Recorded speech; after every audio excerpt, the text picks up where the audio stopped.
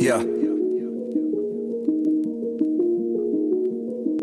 I wake up every morning with my head up in a daze. I'm not sure if I should say this, fuck, I'll say it anyway. Everybody tries to tell me that I'm going through a phase. I don't know if it's a phase, I just wanna feel okay, yeah. I battle with depression, but the question still remains. Is this post-traumatic stressing, or am I suppressing rage? And my doctor tries to tell me that I'm going through a phase. Yeah, it's not a fucking phase, I just wanna feel okay. Okay, yeah, I struggle with this bullshit every day, and it's probably cause my demons simultaneously rage. It obliterates me, disintegrates me, annihilates me. I'm about to break down, searching for a way out.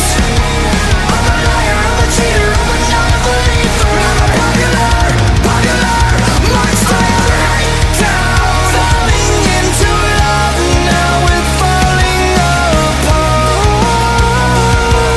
I'm a popular monster.